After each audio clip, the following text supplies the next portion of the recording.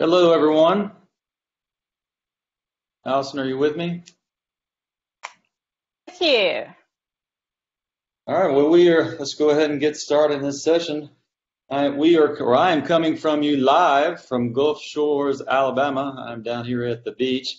Allison Tant's my colleague who will be joining us. I'm Chris Reeves. I'm the Executive Director of Academic Engagement Programs. I'm also the Director of Undergraduate Research and Student Innovation. And Allison, you want to introduce yourself? Absolutely. I'm Allison Tan, and I'm the Program Manager for Undergraduate Research Opportunities, as well as the Program and Operations Manager for the Academic Engagement Programs Office. So, Chris, I'm going to turn it back over to you. All right, so this session is going to focus on undergraduate research. You've had the opportunity to join in on a lot of other Office of Undergraduate Education sessions today, and as you can see on the screen that Allison is sharing, if you weren't able to see any of those sessions live today, you can go to oue.gotech.edu FASET, and we will have the recorded sessions there. We will also have some more live sessions occurring this summer that you can tune into, so make sure you go to that website to get all the up-to-date information. Actually, immediately following this presentation, we're going to do another presentation, which I'll be leading with my colleague Risha Reed on student innovation and startups. And they're actually helping. We have a few colleagues, Corey and Risha, and a few students. I know Michael's with us today, helping moderate some of the sessions. So for right now, as everyone is muted, you'll be muted. And if you have any questions, just place them in the chat there, and we will try to answer them as we go through the chat as the presentation occurs, or if we can't get to them then, we'll answer them at the end, and we'll see how many we get to. We'll stay as close to time as possible because, like I said, I have to join another session at 1:30. So we'll talk for about 25 minutes, and then we'll see if we can answer any more questions at the end. Allison, do you have any other housekeeping that you want to, anything else worth mentioning? No, I just wanted to let you know that I have put in the chat box the student innovation link for the Blue Jeans event that's right after this one. If you want to join us for that one, you're welcome to. And I will let you go ahead and get started. We've got our first slide ready to go, Chris. I see somebody already on the chat who's in Alabama right now, Pablo. So that's good to know. So, Allison, if you can go back to that one slide, maybe we just show that again. That's the Europe mailing list. And so if you're interested in anything to do with undergraduate research, you'll want to sign up for that. We'll show that again at the end of the presentation. And you can find all this presentation materials at our website, europe.gotech.edu, which we'll show at the end. But that's something you'll want to sign up for if you want to know. Something we send out usually monthly, high-level information stuff. So why don't we jump into a couple of slides here, Allison, to what is research. Okay. All right. So I will start. I'll have a few questions that we typically get. I'll cover those right now. And one, obviously, is what is research? So when you think about research, a lot of times you think what it looks like on the screen there. It's you by yourself behind some microscope or magnification device. Actually, research is very collaborative. You'll be working with, at Georgia Tech, you work with other students, graduate students, research scientists, faculty. You might be in a lab with a few people. You might be in a lab with over 100 people. So at Georgia Tech, the research environment is very dynamic. It's not you by yourself. You're sharing your work. You're making mistakes. You're fixing those errors. And then obviously what you're trying to do is make some contribution to create value, whether it's a product you're working on, or maybe it's actually just contributing to our intellectual ability, contributing to the education that we have. So that's a little bit about what research is. And let me tell you a few things about it. So if you want to be a scientist, you have to practice science, and that's research. If you want to be an engineer, you have to be designing solutions to problems, and that's research. Research is just getting your hands dirty. It's applying what you're learning about, studying about in the classroom in a real-world environment. So I can tell you a bit of a secret is that so the overall budget at Georgia Tech, just so you have an idea, the overall budget is $2 billion per year, $2 billion. Over half of that is research. Research is what we do. It's what we do really well. And if you're not involved in research, you're basically missing half of what we do if you think of it in terms of dollar terms. So to give you an idea of kind of what research looks like, we just have a couple of slides. Obviously, if we were going to show you what all research looked like, we would have millions of slides. But some of you have seen this, 3D printing. You can go to some of our 3D printing sites on campus. But you probably haven't seen a 3D printed device like this, where you have a microfluid device inside something that's been 3D printed, right? So that's the kind of things you can be involved in at Georgia Tech. Obviously, there's 3D printers all over campus, from commercial grade quality to the standard ones you've seen before. And what's the next slide? Okay, so we have small robots. We have big robots. We have people who look like robots, right? And so any kind of robots that you can imagine at Georgia Tech, or that you can imagine, we have robots that can perform surgery. We have robots that can fly. We have robots that can drive. Robots that can tell jokes. Robots that can play music, robots that can help people with disabilities put their clothes on. And that's just robots. So there's many areas at Georgia Tech, and that's just an idea about the robots we have. And there's, what's our next slide, Allison? It's wearables. Wearables are a big thing. So we have wearables for humans. We have wearables for dogs. We can even put wearables on insects, right? And so that's just wearables. There's many other people doing wearables on campus, all the way from computer scientists to aerospace. So it doesn't matter what your area is.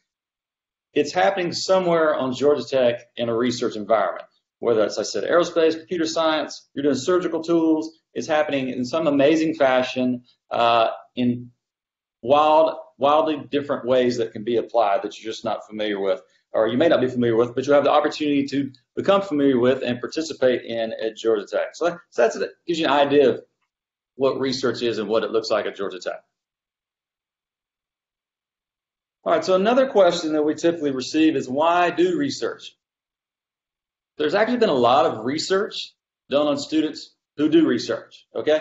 And so the research shows students involved in research have higher GPAs, they don't drop out, they graduate more readily, they get higher paying jobs once they graduate, they work better in teams, they also work better individually, they're also better at communicating their work both in the written word and verbally than students not involved in research.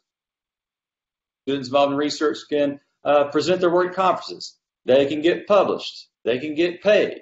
Okay, so there's tons of reasons why you want to get involved in research. But I never covered the real reason. The real reason why you want to get involved in research is because you want to learn more.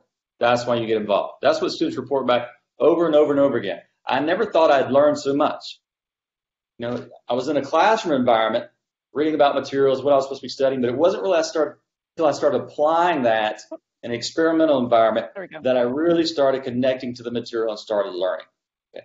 So that's what research is all about. It's all about learning, contributing to knowledge that we're trying to advance society. So there's some opportunities you can get involved in at Georgia Tech, and that's why you want to get involved. And you see we have a chart that shows students at Georgia Tech. Yeah, so you can see this. We have more and more students getting involved in research at Georgia Tech than ever before.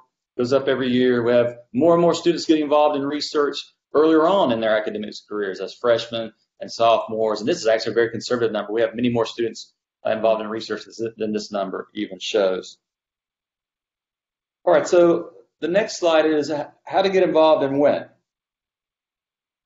So you get involved in research through the faculty. They are the gatekeepers to undergraduate research. So this is the most important thing I can tell you about, and that is you've got to get to know your faculty. Your faculty can certainly help you get involved in research. They can also help you during your undergraduate career at Georgia Tech and when you leave in terms of letters of recommendation, in terms of future colleagues. So it's very important to get to know your faculty. Now, some students can be intimidated to approach faculty. So I'm going to tell you a story so you won't be intimidated. I was talking to a chair of a department one time. The department was top 5 in federal funding dollars. Huge department, tons of scientists, tons of labs. And so naturally, I was meeting with him to try to get more students in the labs. And I asked him, I said, what do you want out of a student for them to come into your lab? Do you want a student that's got a high GPA, a student that's done research before, taken certain classes? And he said, no, that's not important. He said, what I want is a student that shows up, gets along with everybody in the lab, and has a passion for the work. That's what I want. So luckily for you all, you have those three characteristics. You're dependable, you can communicate with other people, and you're passionate about the work. And that's all it takes 99.9% of the time to get involved in research at Georgia Tech. And you already have those characteristics, or you wouldn't be coming to Georgia Tech. So it's very easy to get involved in research. Don't be intimidated to approach faculty. The number one step, the very first step you have to take to get involved in research is you have to find a faculty member willing to advise you. That's your number one step. And you can find that in many different ways, some of which we'll talk about earlier. So next slide, we're talking about faculty being your research advisor. So Allison, here's a couple of ways that you can get involved in research. You want to talk about the undergraduate research ambassadors? Absolutely. So we have a great group of students who are called the Undergraduate Research Ambassadors. These are students like yourself who are actively involved with research, who sought a need for other students to talk to students about how to get started, how to talk to a faculty member, what should I put in an email when I reach out to faculty member. You have thousands of things I can research at Georgia Tech. How do I know which opportunity I want to pursue first? And those ambassadors are here to help you with that. They do office hours, which will be on the next slide. They also host workshops and seminars throughout the semester, as well as doing an open house, drop-in sessions, coffee talks, you name it. They're there to help you find an opportunity. And after you find an opportunity, help you figure out how to use that opportunity to publish, to present your research, to go to a conference. What funding is there available for you? Those are students like you who want to make research the utmost number one priority here while you're at Tech. We also have other programs and grants. Chris, I'll let you talk about that. So our office runs some programs and grants, and we'll talk a little more detail about that as we go through. And then, as Alex mentioned, a lot of times it's just student networking, whether it's with the undergraduate research ambassadors or not. You know, you're meeting professors, classrooms, you're running into graduate students. There's research being presented on campus all the time, distributed in many different ways. You can always join poster sessions or oral sessions to find out what research is going on. And when you go to those things, you go with a purpose, right? Try to find something that interests you, and then then get the contact information of that particular lab, and you can do some of your own work to see if this is something that you might want to follow up on. All right, so Allison, you want to go to the next slide here? Absolutely. And I'm getting ready to put this into the chat. So like I said, our undergraduate research ambassadors are currently doing what's called virtual office hours. Normally we do this on campus, but you know, COVID-19, we're all remote. So they have decided to do research office hours for students during the summer. So if you go to the Calendly site and look up URA GATEC, you can sign up for office hours with any of the ambassadors that have available times, and you can meet with them as early as starting tomorrow.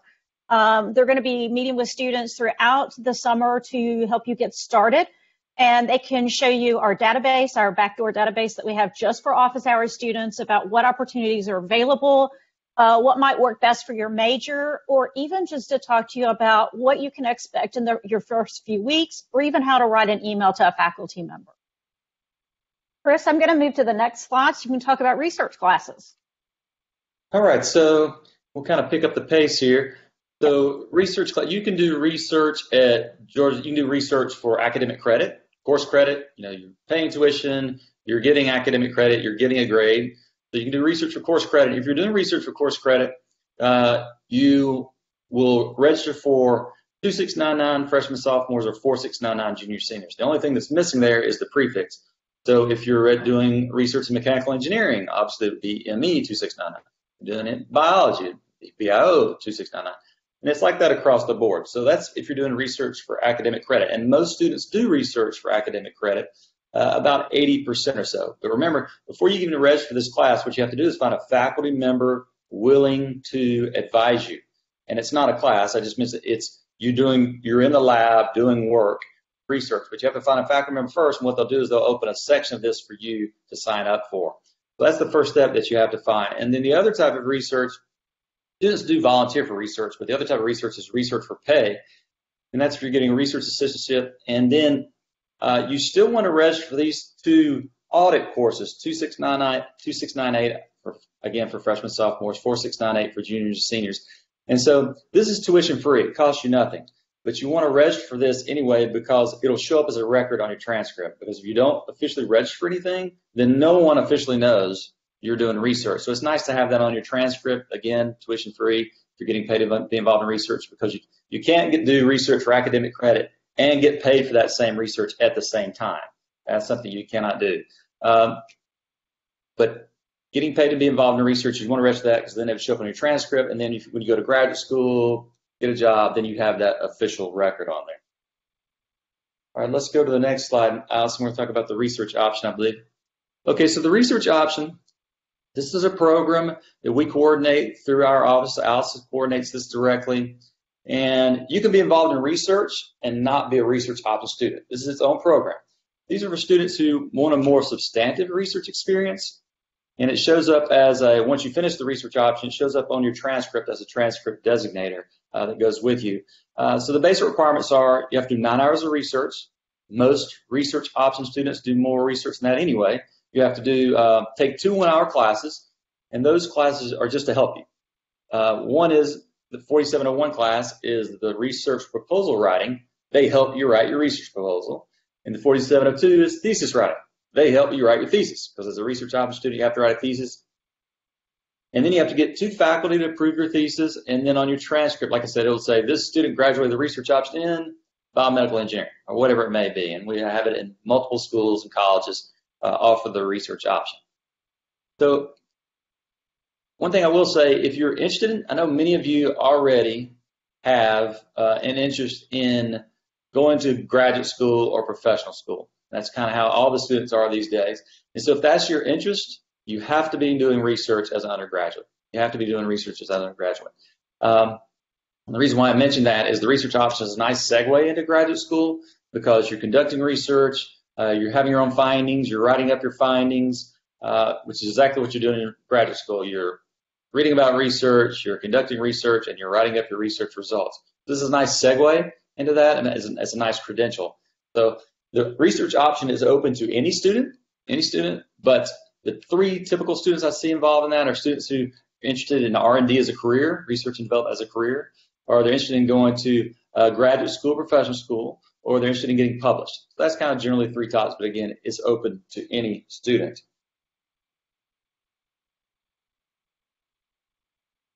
All right, so research funding, and this is something Allison is very familiar with because she just received. We gave away Pura Salary. Well, we are in the middle of Pura Salary review for the fall. We had how many applicants? We had 196 applications. That is a record number for fall. Yeah, so we offer funding for students to be involved in research, and that's the Pura Salary Award. So up to you receive a $1,500 stipend per student per semester to do research. All right, and we award a total of about 200 to 300 of those per year. We had about 200 students apply for the fall, so we typically award about half of them. The other type of award is Pura Travel Awards. So we will offset your costs up to $1,000 to present your research at an academic conference. This is one of our biggest growth areas. We have more and more students, undergraduate students, whose work and research is being accepted by professional societies to be presented at these conferences. It just shows what great work our current students do and what great work you'll do. And so we try to offset your costs up to $1,000 to go to those conferences. It's a competitive award. If you're doing research, if you're conducting research, you're presenting your research or publishing it. You can't do one without the other. And I always use this as an example, and I'll hold up my iPhone. So everybody has one of these, correct? I'm holding up an iPhone. And so just think of the inventor of the iPhone said, look at this great thing I invented. I'm never going to tell anybody about it. Well, we'd be in a mess, wouldn't we? Right? So there's a lot of research went into the development of the iPhone, certainly. There's a lot of research goes into the development of every single consumer product that's made. That's why research is so important. And that's why you have to share your work with the world. You get recognized, you find collaborators, you commercialize your work. What do we end up with? iPhones and every other consumer product that exists. So that's why we offset your travel costs to make sure you're sharing your work with the world. Okay, Chris. We offer some other events. So, Allison, you want to jump in here? Absolutely. So every April we do a spring symposium where undergraduate students can present your research either with a poster presentation or oral presentation. You present it to your peers, to graduate students, doctoral students, faculty. They all come around and hear what's going on. As I mentioned, we have undergraduate research ambassador coffee hours and office hours, but the research office Europe, we also do presentation workshops, resume workshops. And last but not least, we do have GT 1000 that's focused on undergraduate research during the summer, during Ignite. We also have a couple of sessions of those during the fall. So you're welcome to sign up for those. And then Chris, what makes a successful undergraduate researcher? All right, and before I jump into that, I will remember if you have any questions about research, make sure you're putting those in the chat and we'll try to address those on the flyer or at the end because we're getting close to the end here. And so Allison and I recently asked this question to some of our undergraduate research ambassadors just to find out, what makes for the most successful undergraduate research? What makes them most successful? And it's a few things, some of which would be obvious. One is they're willing to learn. They're willing to come in, willing to participate.